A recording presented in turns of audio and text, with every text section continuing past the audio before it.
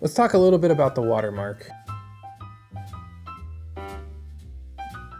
The watermark has to be uploaded to the printer website. It's like a custom holographic watermark.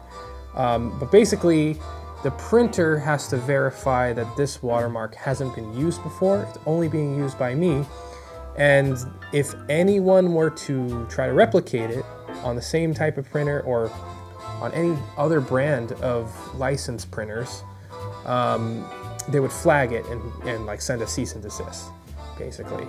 And in order to do that, I also needed to get a trademark. I trademarked my logo. Oh my God. It was a lot of work, it was a lot of money.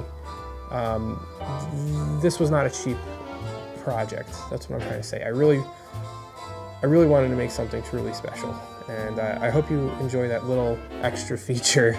The seal of authenticity is also made by me. I drew that little seal. There might be, by the time you see this, there might be more seals.